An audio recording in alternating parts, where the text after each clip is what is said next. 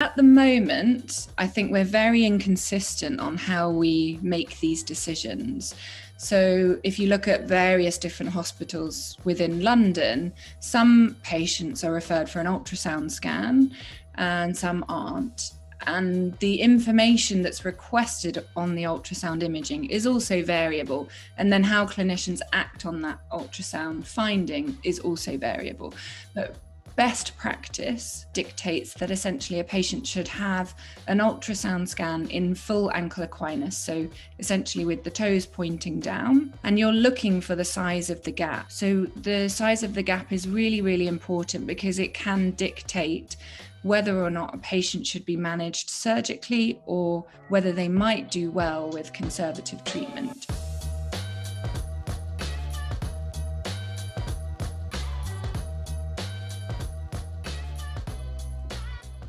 Hey everybody, and welcome back to another edition of the Physiotutors podcast. Today we have with us Lizzie Marlow. Lizzie is an educator and a physio specialising more so in the lower limb, with special interest in running injuries, lower limb tendinopathies, and the subject of today is something that Lizzie has a particular interest in, Achilles ruptures, and has actually looked at the pathways that the NHS uses and where we can potentially streamline and improve the likes of that. But Lizzie, why don't we take 2 minutes, introduce yourself to the audience for those who might not be familiar, and then we're just going to dive on into the fascinating world of Achilles ruptures. Thank you, Sunny. So yeah, as Sunny said, my name's Lizzie. I work as a musculoskeletal extended scope physio within the NHS. I'm predominantly within a lower limb and a spinal role. And as Sunny said, I've had some involvement in development of local clinical pathways within orthopedics. And I think that's really where my interest in the Achilles started. I also work privately within a lower limb rehab role. And I'm more involved in the active sporty patients within that role. And then I work as a lecturer as well, predominantly within the lower limb and in particular the foot and ankle, which is a particular interest of mine. Yeah, fantastic. Well, I think one of the first things for us to a bridge to cross for Achilles ruptures is, how do you go about diagnosing them? Because I know for my education, where I studied, we were pretty much told, hey, yeah, do the Thompson squeeze, and if that's positive, then away you go. But that's not the be all and end all, is it? Because we've got a few other muscles that can do the job down there. Yeah, absolutely. And I think that the Achilles ruptures are certainly a condition that's often missed within A&E and within physio clinics.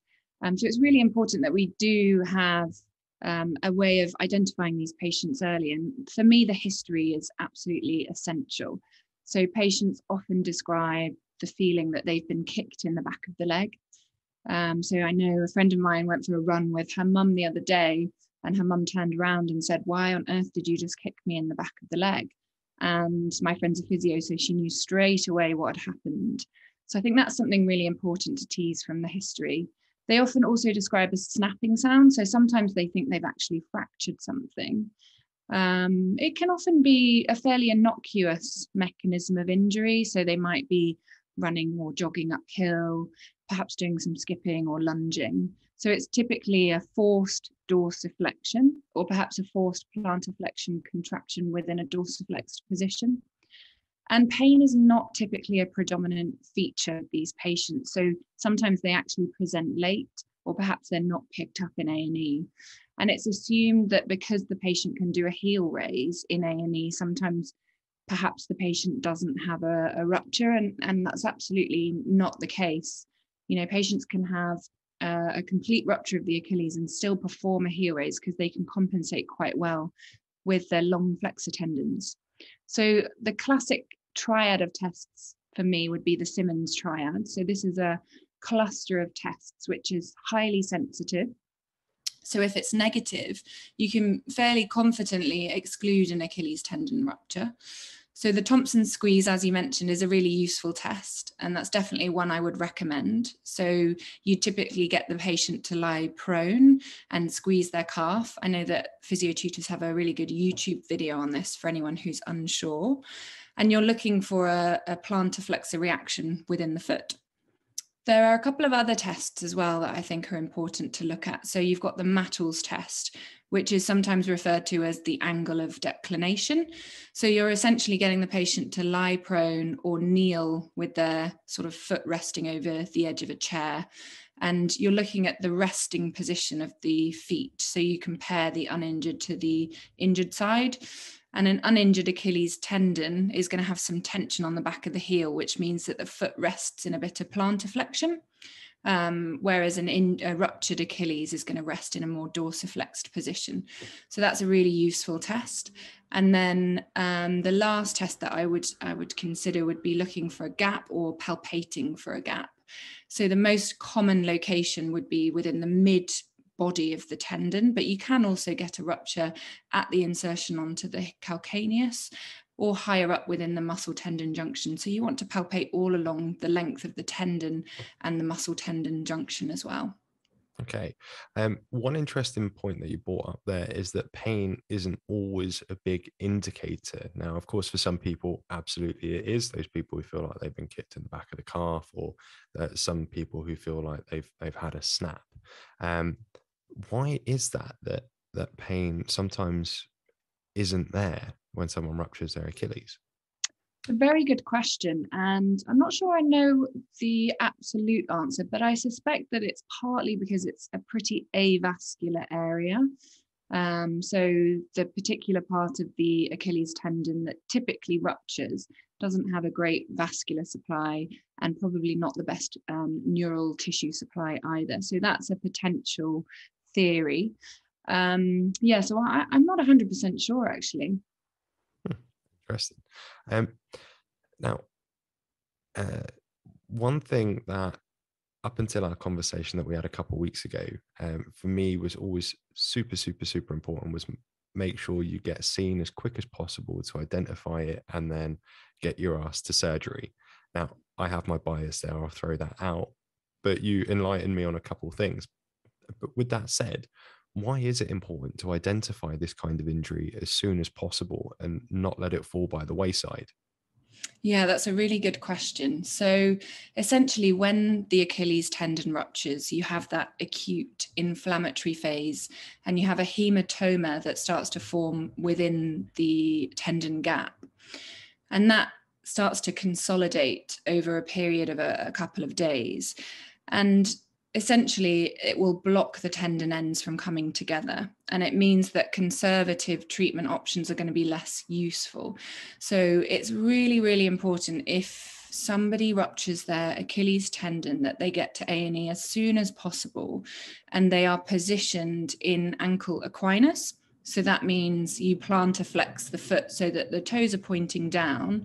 And this is the best position to allow the tendon ends to come together before the hematoma starts to consolidate within the tendon gap and before you start to get the proliferation and the scar tissue that will, of course, stop the tendon ends from healing in an appropriate position.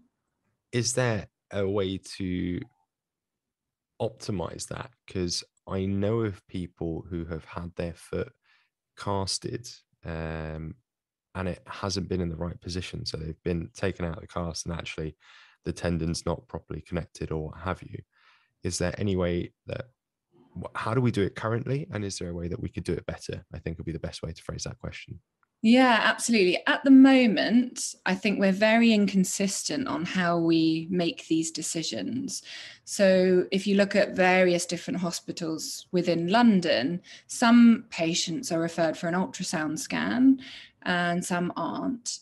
And the information that's requested on the ultrasound imaging is also variable. And then how clinicians act on that ultrasound finding is also variable. But best practice dictates that essentially a patient should have an ultrasound scan in full ankle equinus, so essentially with the toes pointing down, and you're looking for the size of the gap. So the size of the gap is really, really important because it can dictate whether or not a patient should be managed surgically or whether they might do well with conservative treatment. So if the gap is less than 1 centimetre, that's an indication that perhaps the patient could be casted in that position, so in full ankle equinus, and then they may do well with a conservative treatment protocol, depending on the protocol, and we'll come into that a little bit later. If the gap is larger than 1 centimetre, then it's less likely that the patient is going to do well with conservative treatment, and they may be better off having a surgical opinion if they're a surgical candidate. So, of course, some patients are not a surgical candidate if they're perhaps older or they've got lots of comorbidities, which mean that they might not have a good surgical outcome. But yeah, the size of the gap in full ankle equinus is what's absolutely crucial. And this is linked to long-term outcomes. So they've looked at patients who have a gap of more than 1 centimetre, who are managed conservatively, and it is associated with a higher risk of re-rupture. And it's also associated with poorer strength outcomes and also lower scores on something called the ATRS, which is the Achilles Tendon Rupture score, which is a good sort of fairly reliable and fairly valid outcome measure that looks at things like pain and return to function, return to sport participation. So if you have a large gap in full ankle equinus and you're managed conservatively, you may not do as well in the long term. So it is really, really important that patients have an ultrasound scan in those early stages. Okay, see, that was going to be my next question of, is there any difference in the long-term outcomes for surgical versus non-surgical in things like return to sport? And it seems like you've already knocked that question out the park, really, as it kind of depends on that gap in the tendon from what I'm hearing, right? It does depend on the gap, but it also depends on the conservative protocol that is selected as well. So I think that the tendon gap is a really, really important early indicator, but then also how that patient is immobilized in those early stages can dictate the long-term outcomes as well. And then, of course, the actual rehab protocol that they follow. So there's huge variation in the literature in terms of strength protocols. And of course, that's going to have a huge impact on the patient's return to full sort of function and strength. So I'm sure we can talk about that as we go through.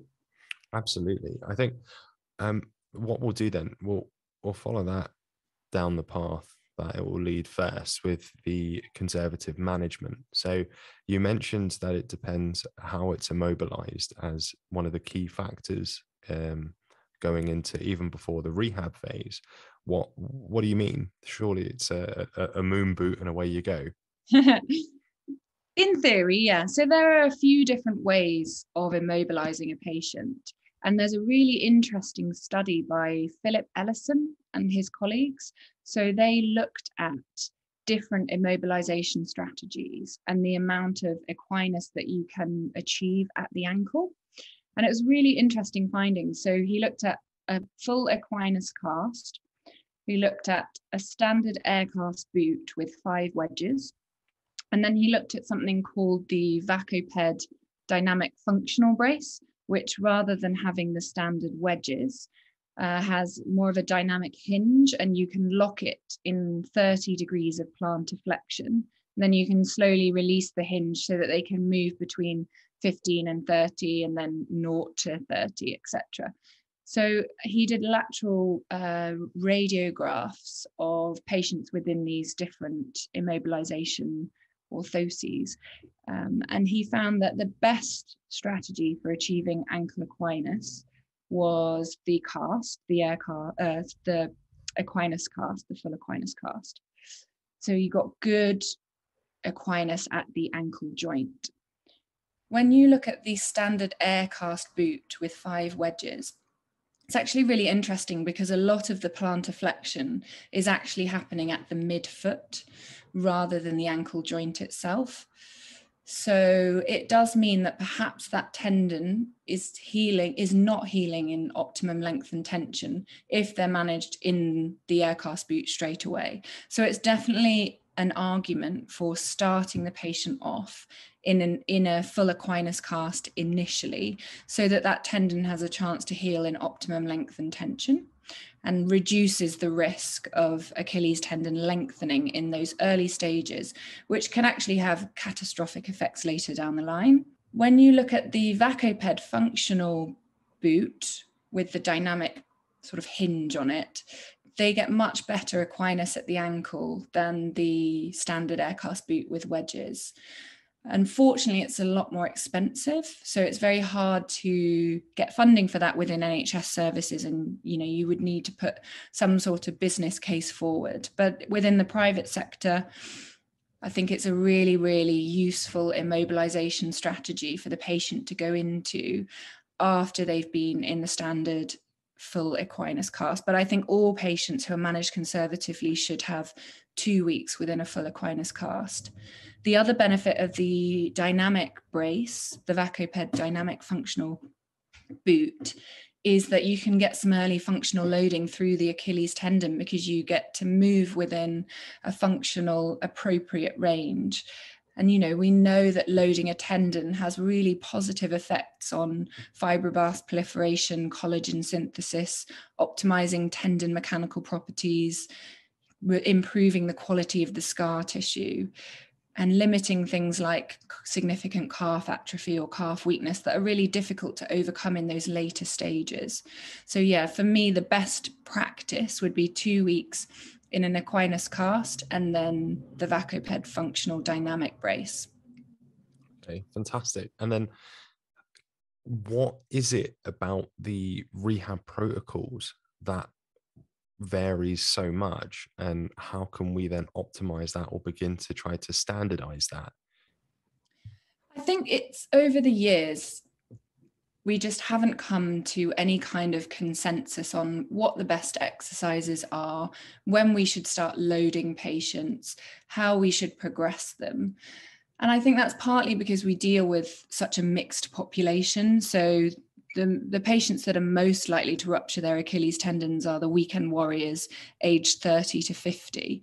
But you also get this peak incidence after the age of 50 in those patients who perhaps have comorbidities and other risk factors like steroid exposure, which increases their risk of having a rupture. And so it's hard to get a protocol that kind of caters for this wide range of this wide population.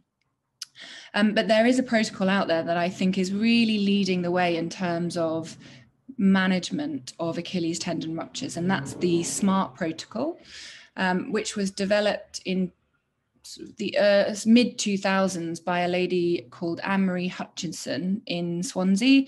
So it's very much an MDT protocol. It's developed alongside the MSK radiologists and foot and ankle consultants as well.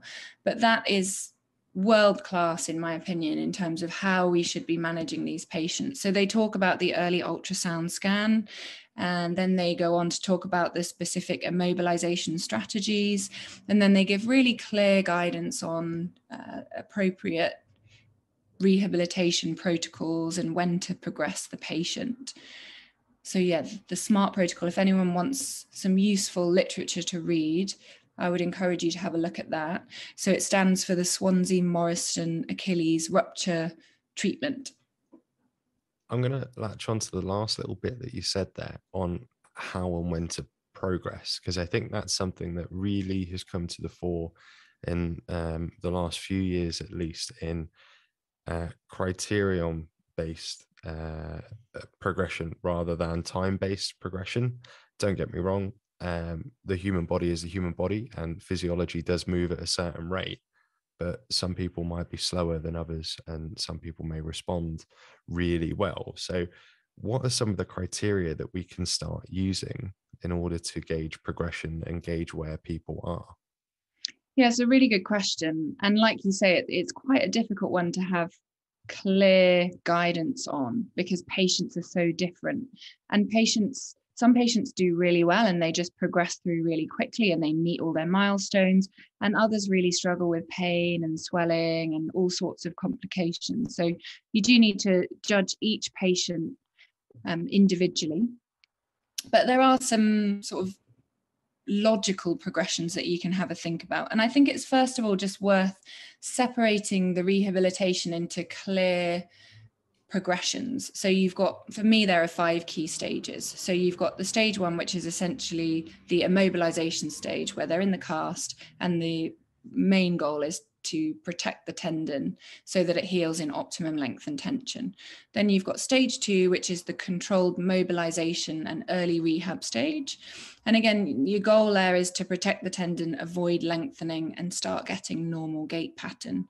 And then you progress on to your stage 3, which is the mid stage, which is around about the time where the boot is removed and they start, normal daily function and walking without it.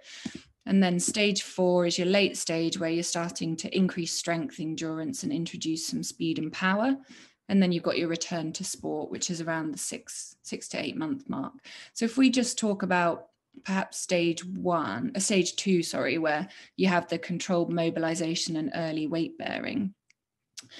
So in this stage, you're just really focusing on starting to get some early plantar flexion activation. So you start physio exercises around about 4 or 5 weeks when you're starting to get some tendon cell proliferation. So I would normally focus on non-weight bearing exercises within this stage.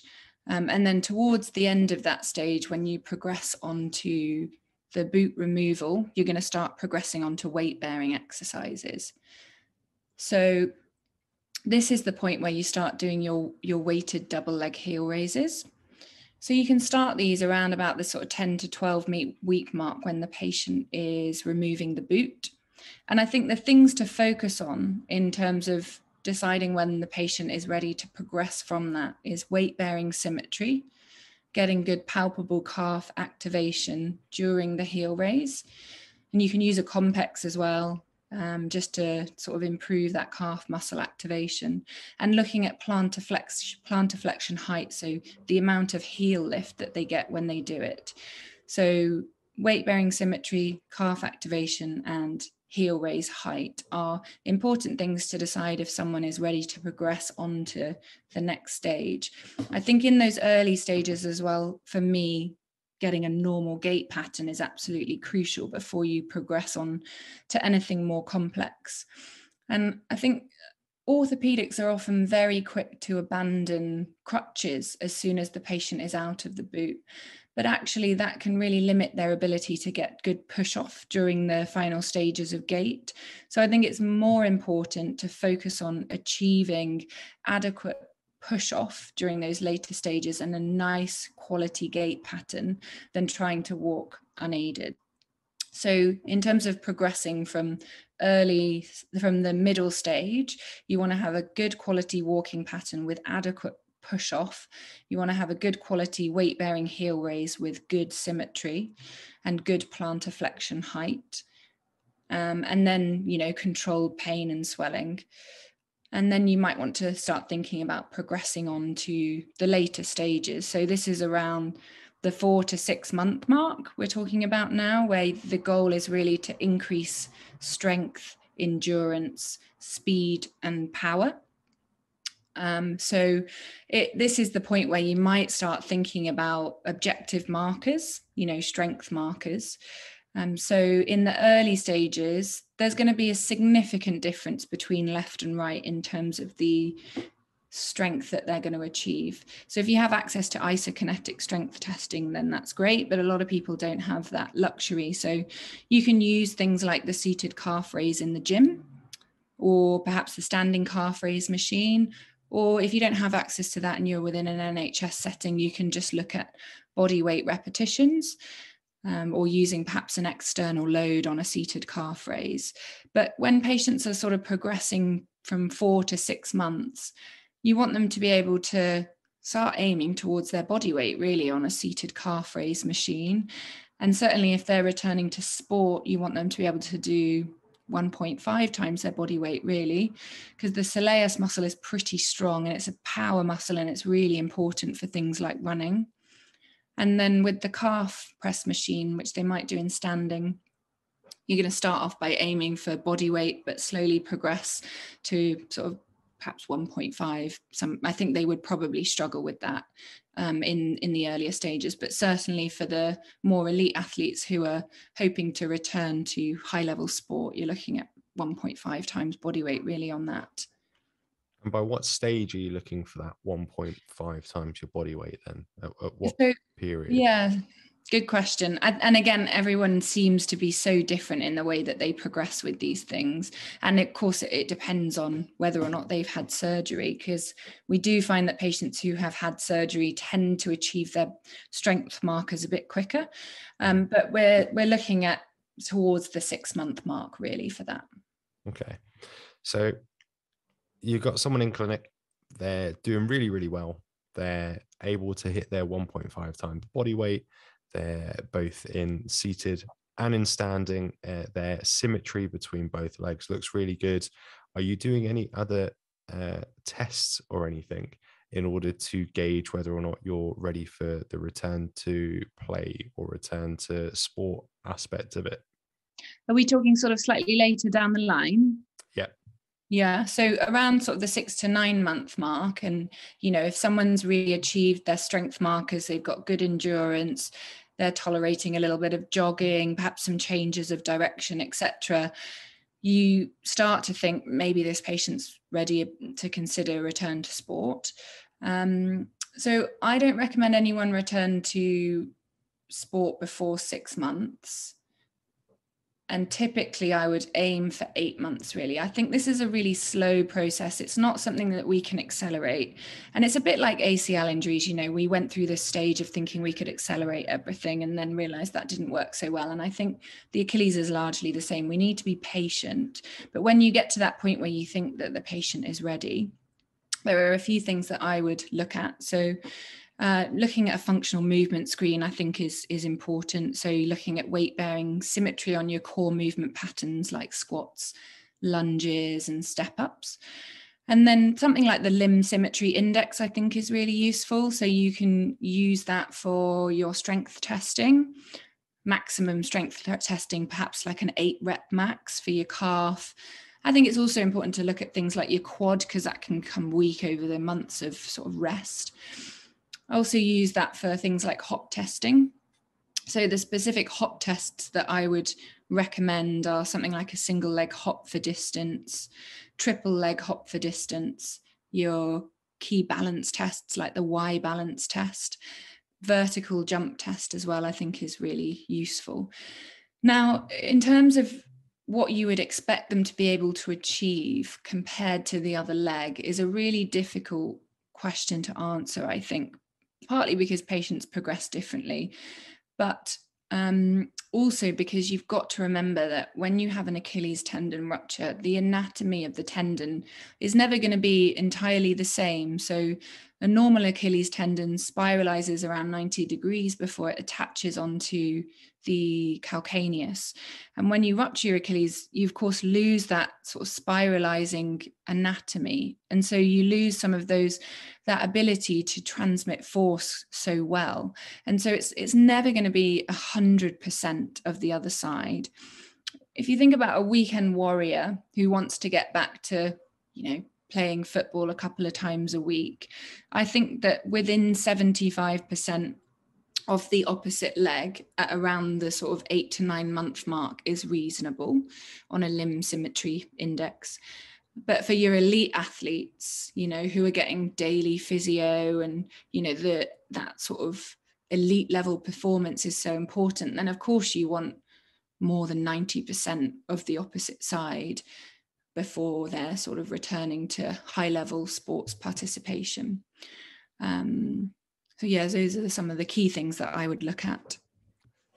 Let's take that sport, be it elite sport or return to sport, for your weekend warrior. When you're doing that final phase of rehabilitation, are you ever doing anything in terms of neuromuscular control training, or are you ever doing anything in terms of, shall we call it, psychological training for being back on the field? Any hesitations that the player may or may not be facing going back onto the field. How are you dealing with that side of it?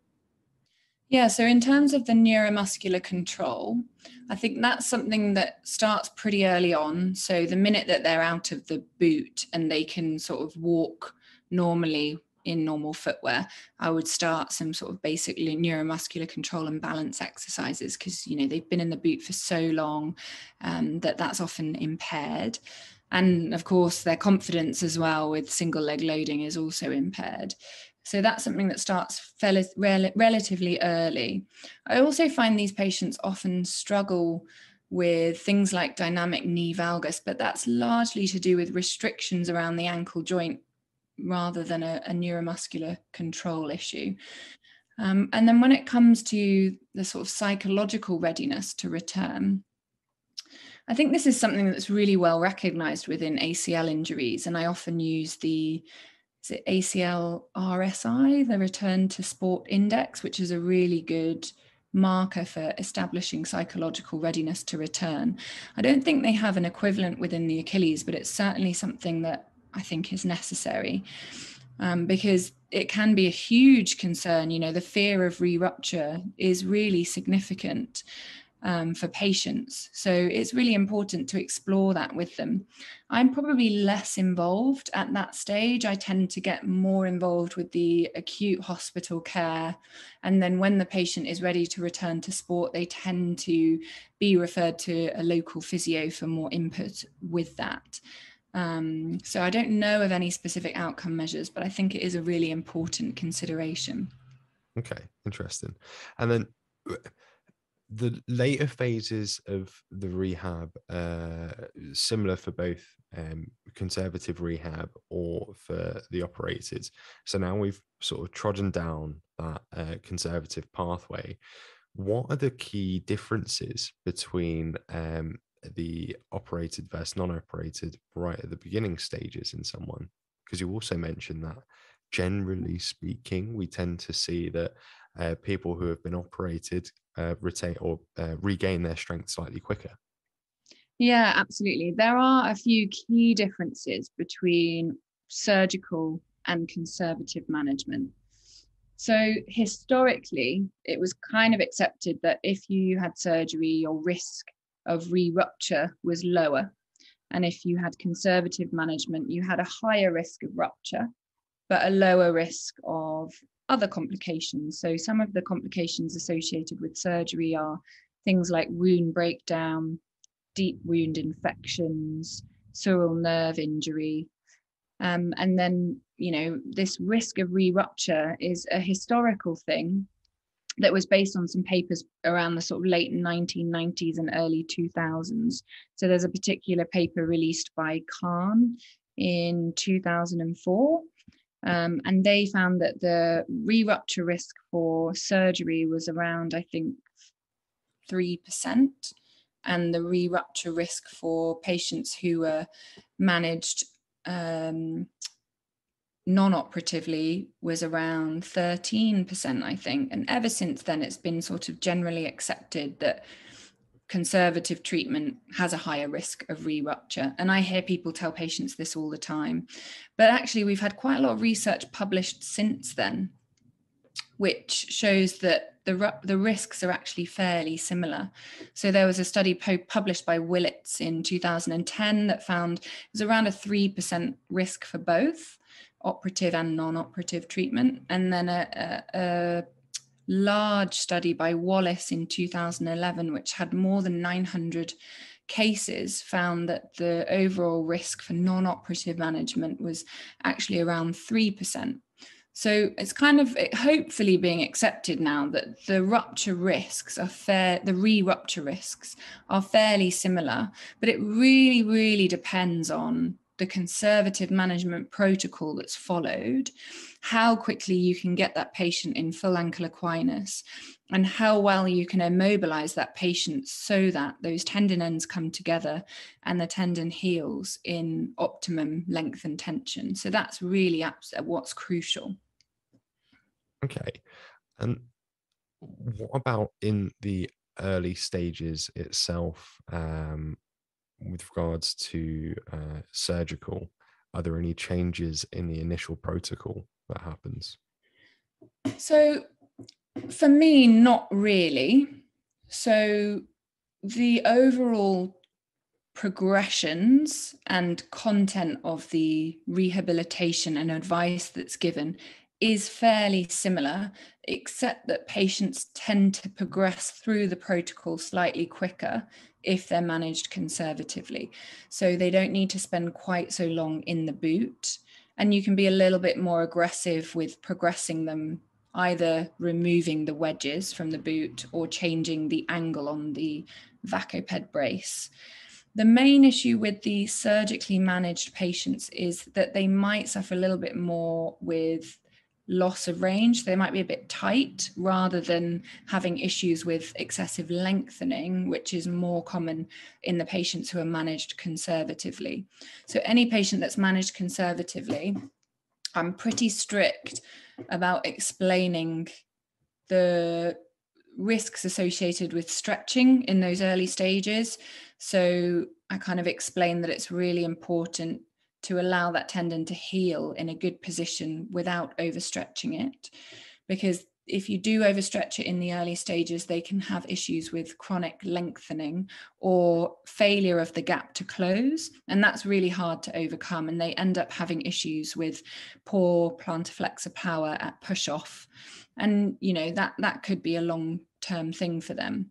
Whereas with the surgically managed patients, that's less of a concern, and actually tightness is probably a little bit more of a concern. So that group, you might be less strict about Early stretching, limiting the early stretching. Yeah. Okay. And from the sounds of it, then it almost doesn't matter to some extent what way you're going to go, surgical, non-operative. From what you're saying, if they have similar re-rupture rates, they both have their downsides. Okay, surgery has the general issues that you have with surgery, plus a couple of nerve issues attached to it. Are there any particular reasons that someone may go one way more so than the other, or one might be more inclined to go one way than the other? So, of course, the patient ultimately has to have some sort of input into the decision, and you give them the information about the benefits and risks and come to some sort of collaborative decision on it. But there are some criteria out there that can be really helpful in making those decisions. So the SMART protocol has some really useful criteria.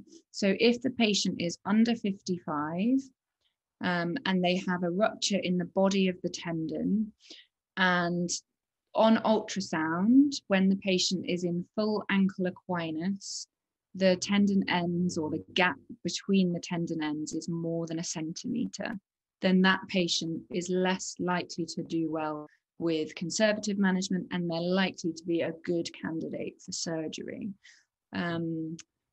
According to the SMART protocol, anyone who has any other patient, basically, so patients who have closure of the gap, will all be managed conservatively using the SMART protocol. And that's including their elite athletes. So they have professional rugby players, professional ballet dancers. They're all managed conservatively, unless specifically requested by the patient, if they fit within that criteria, which I think is really interesting, because it definitely contradicts what a lot of other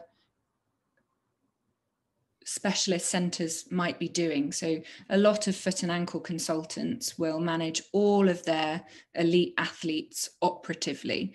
And I can see why, because there is some evidence to suggest that actually later down the line, if you compare operative to non-operative management, patients who are managed operatively tend to get an earlier return of strength, and they tend to perform better, about 20% better, on isokinetic strength testing. So there was a really interesting study by Lanto et al., which was a Finland study in 2016.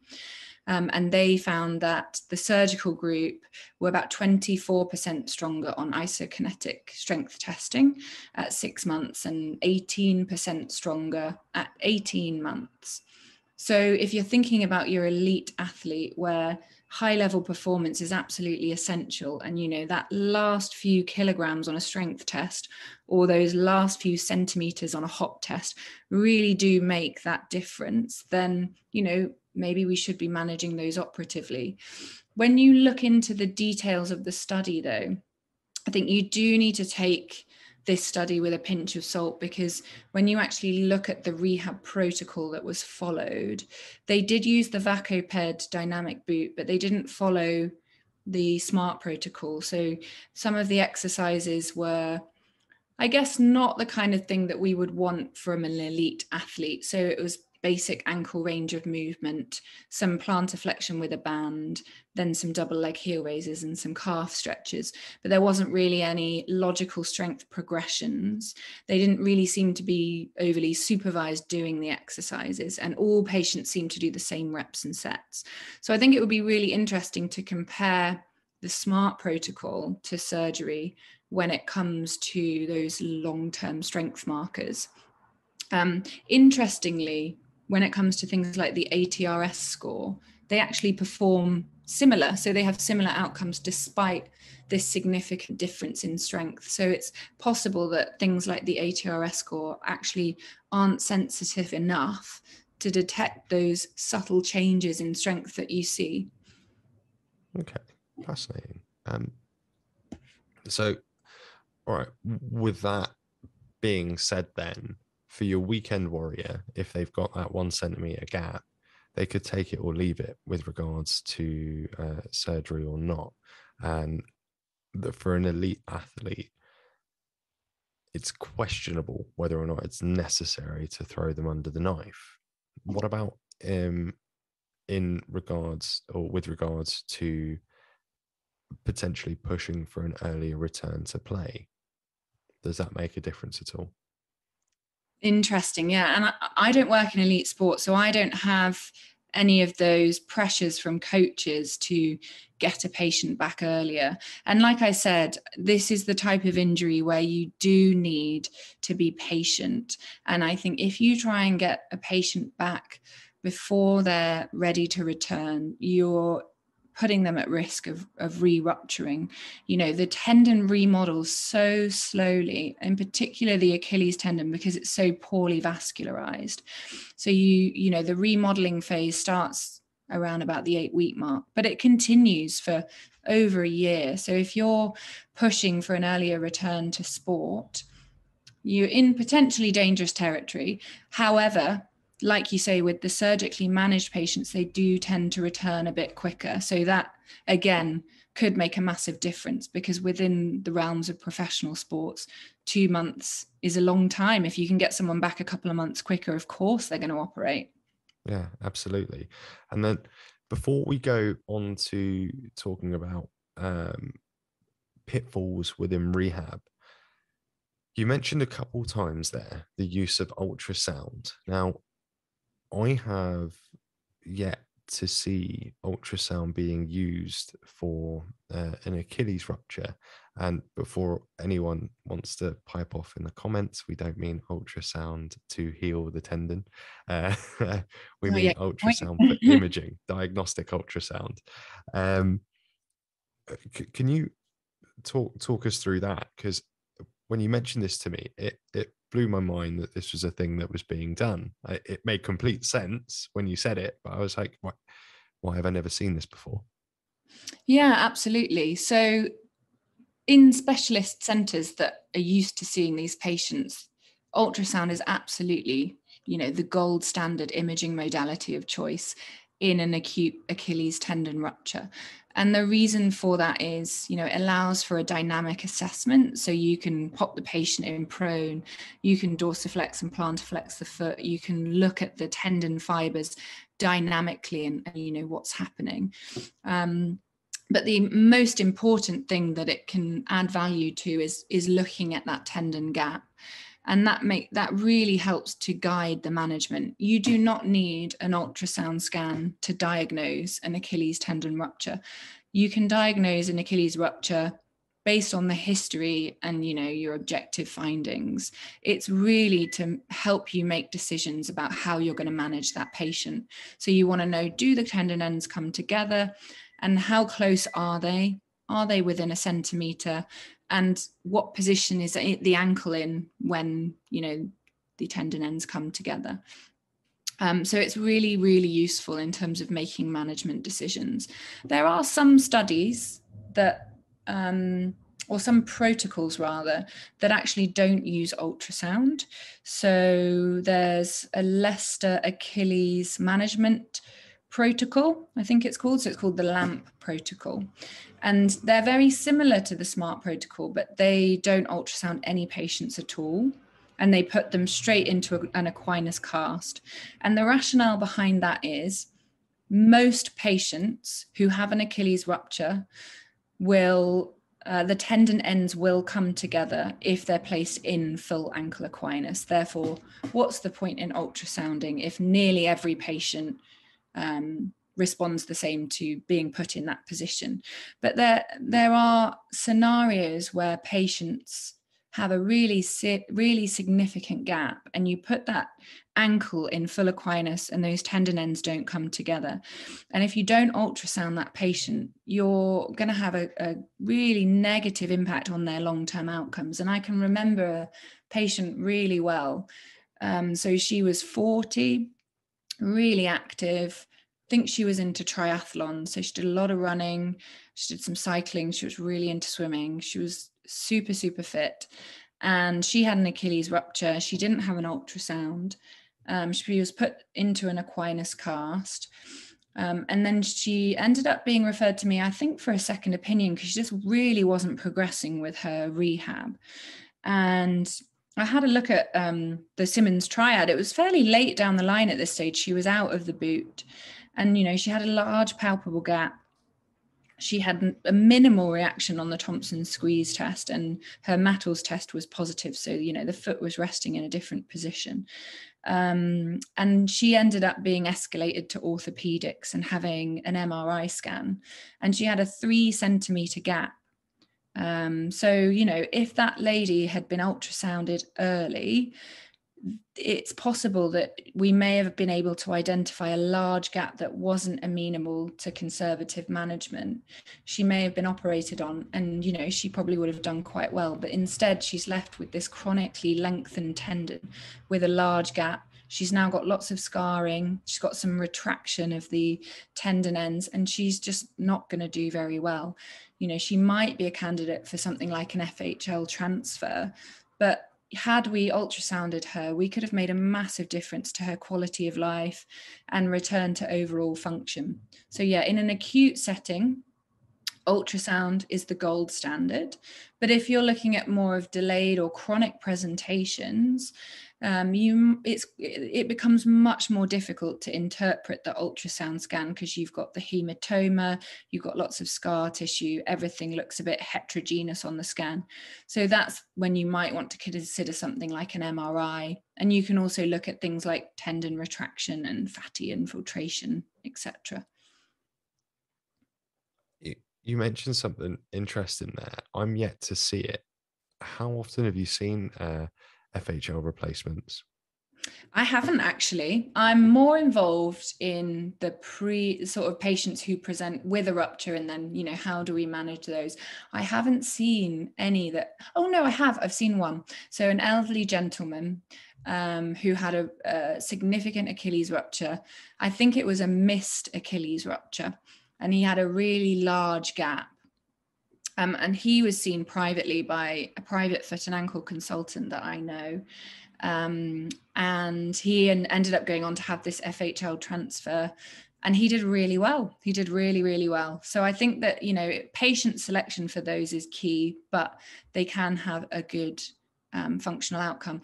It's going to be for the low activity demand patients. So this isn't going to be appropriate for an athlete who wants to participate in badminton or basketball, you know, where they've got high energy storage and release demands. But for an older person who wants to be able to get back to walking, I think it's a really good option. That brings us up onto the other thing that I'd mentioned there. What are some of the common pitfalls that you've come to see over time? Because, like you mentioned, sometimes you see people as a second referral further up the line. Yeah, so I think one of the really big things for me that I have noticed is patients don't understand the seriousness of the injury. And it takes us back to what we talked about at the beginning. Pain is not a predominant feature. We know that patients associate pain with the severity of the pathology. We know that from lots of other MSK problems that patients present with. So when patients don't have a lot of pain, I think they think, okay, this can't be that bad. And then if they go through A&E and fracture clinic, and then they come to physio and, none of this is explained to them, I think they don't take it as seriously. And it's understandable if they don't really understand the gravity of it. And especially if they're put straight into a boot, which they can kind of take off. I think a lot of them do remove the boot, perhaps when they're sleeping at night in those early stages. And they don't fully comply with the advice.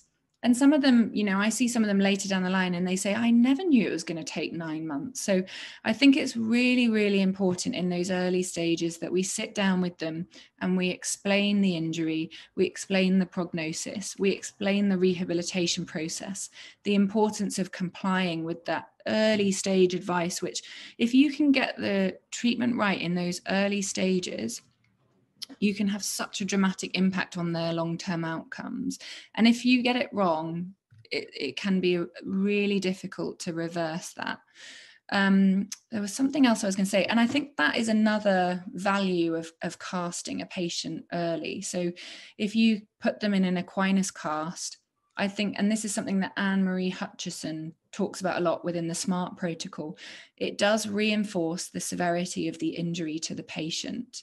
Whereas putting them in a boot straight away where they can take it off, they just don't take it as seriously. So yeah, I think one of the pitfalls for me is not appropriately educating the patient about the injury, the prognosis, and the importance of complying with rehab. And then I think another pitfall is probably trying to accelerate the process and progress too early. So for me, it does need time and it does need a lot of patience. And then we've talked about this a lot. I've kind of talked about it to death, but not achieving adequate ankle equinus in those early stages, especially if the patient is managed conservatively, will have a really negative effect on their ability to progress throughout the later stages, because they will have a lengthened tendon, they may have a persistent gap, they're going to really struggle to achieve that push-off propulsion and that sort of explosive capacity of the calf during things like jogging and running. So yeah, those are some of the key pitfalls. And then I guess something that I see a lot that drives me a little bit mad is pushing those aggressive stretches too early as well. So for the conservatively managed patients, I don't stretch them at all in the early stages, and I would probably only really give them stretches if they are tight or restricted. And I you have to explain that to them as well. They often feel like they need to stretch. Patients often say this with lots of different MSK problems. They feel this need to stretch. And sometimes even if you give them plantar flexor strengthening exercises, they'll say, I added in a couple of stretches. So I think it's really important to get across to them that they shouldn't be stretching in those early stages. And for me, it's something that comes naturally. Once you get them weight bearing and once you get them walking with a normal gait pattern, they're going to get some normal functional loading through that muscle tendon unit complex, and you don't need to start giving them passive stretches. Sounds to me like a lot of it comes down to managing patient expectations and really clear cut communication. By managing those expectations, you eliminate hopefully the patient going to do those early stretches, or you eliminate that patient going and doing things earlier in the rehab process than what you may have had planned. And like you mentioned, that early casting acts as almost a psychological break to almost throw a handbrake on the patient's ideas of how fast they're going to be able to go and do things, and how fast they're going to be able to return back to their standard normal activities, kind of thing. If someone's in a Absolutely cast, so. The yeah, patient has to buy into the process. And when you look at the re-ruptures, so they're most likely to re-rupture in that 10 to 12 week mark when they're weaning off the boot and they think, oh, my tendon's healed. I can start returning to my normal activities. It doesn't hurt too much. Everything's fine.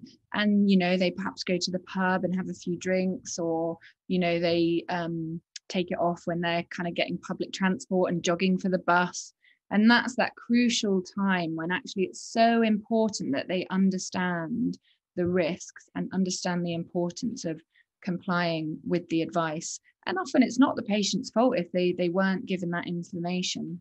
Of course, if they were given that information and they decided to ignore it, then that's a different story. But yeah, if we can really get that information across to the patient and allow them to take an active role in their rehabilitation, I think that will make such a huge difference.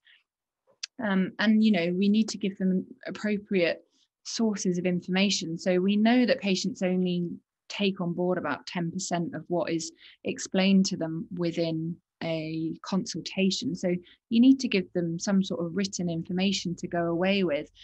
So we've created patient information leaflets that has all of the information about sort of progressions, when to take the wedges out if they're using an air cast boot, when to escalate concerns to the physio or the consultant, etc. So I think that's really, really important.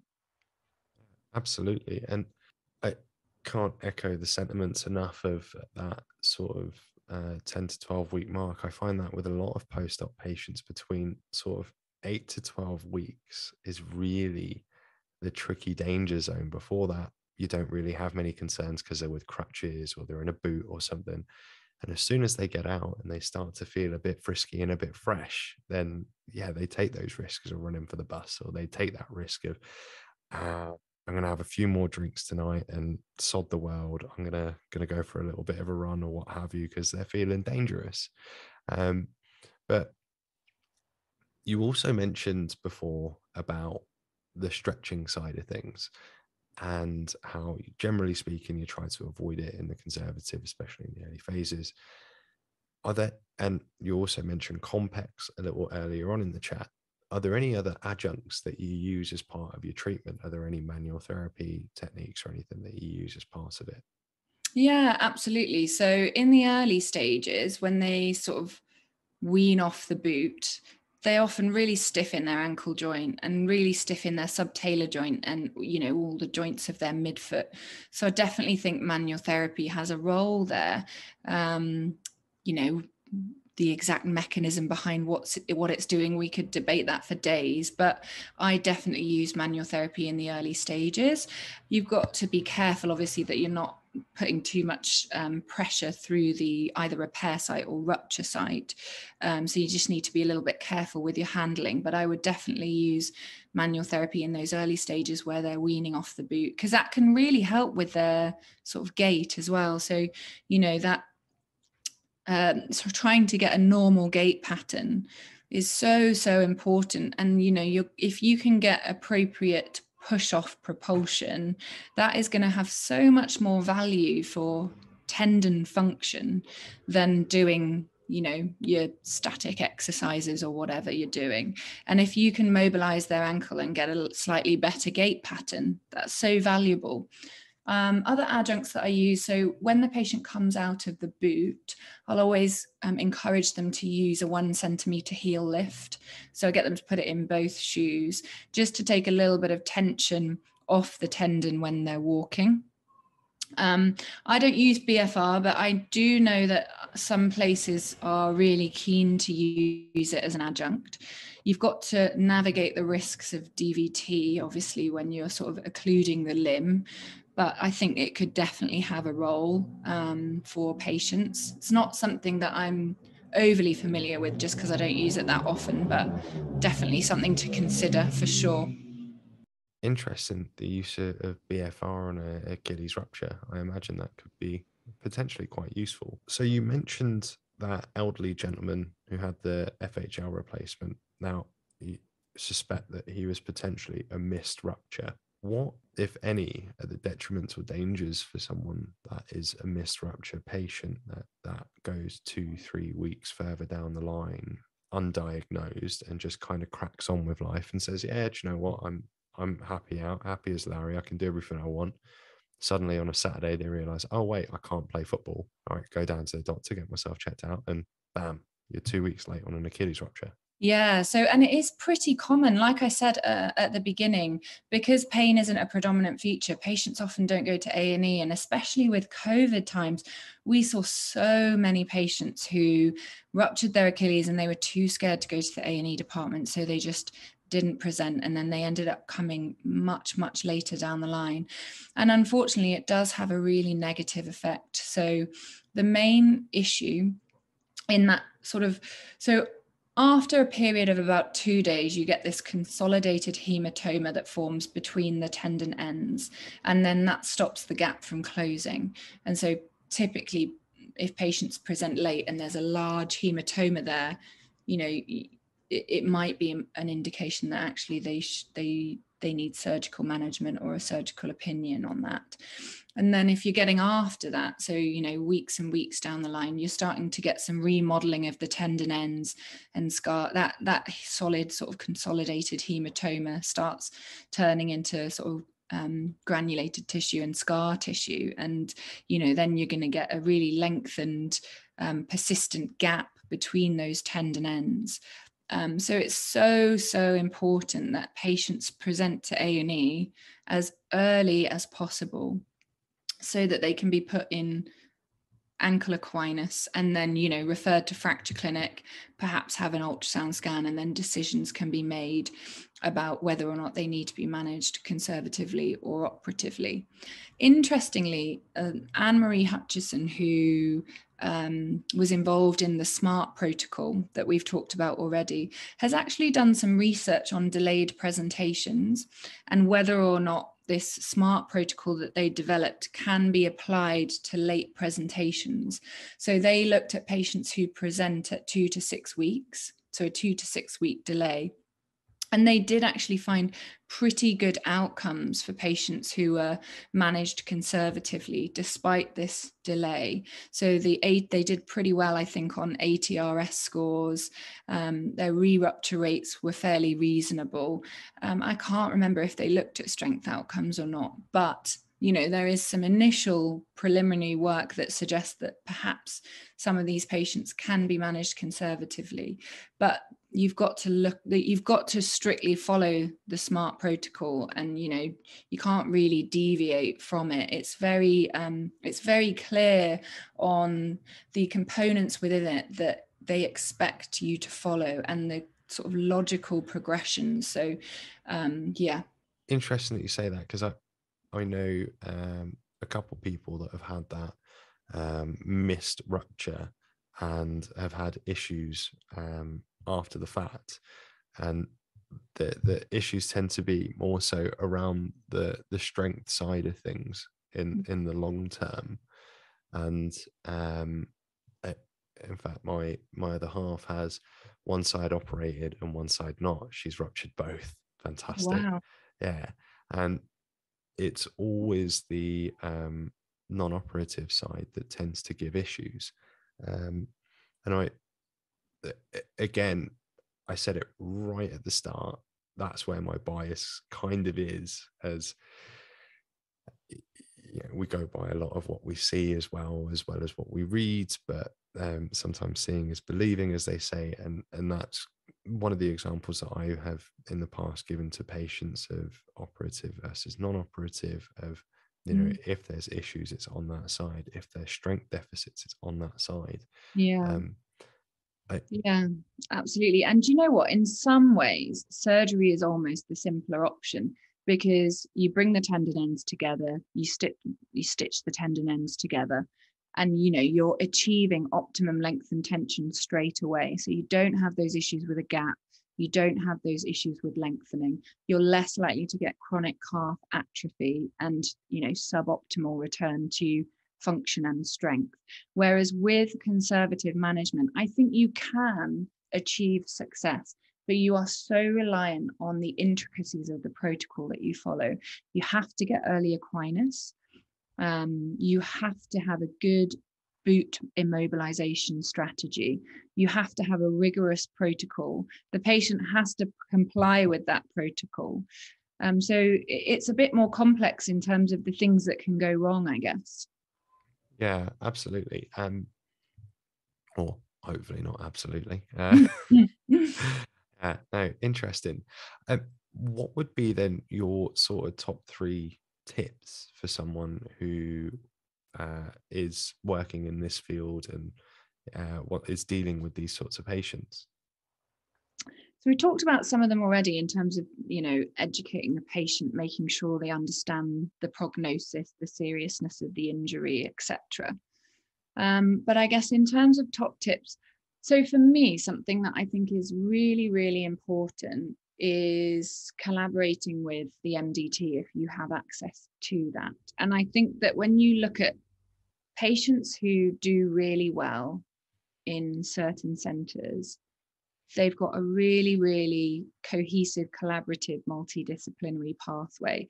The physios communicate with radiology, they work with A&E, they communicate with the orthopedic team, and the transitions and the progression seem so much more smooth.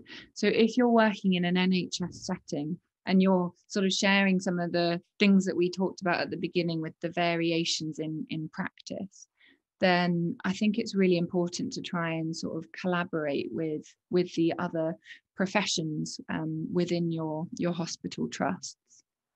I think that's probably one of my top tips.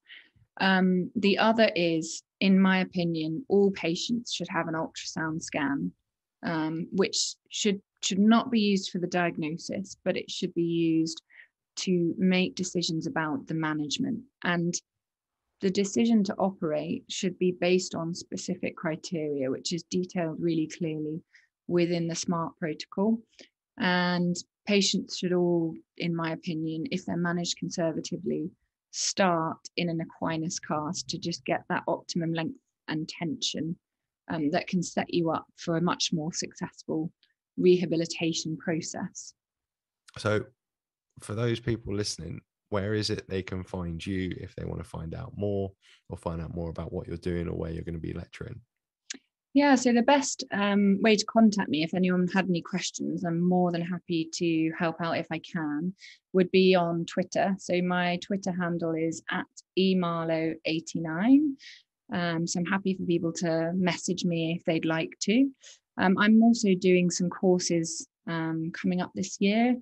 So I'm doing a foot and ankle course in Belgium, if anyone's listening in Belgium. So that's happening in June alongside Smart Education.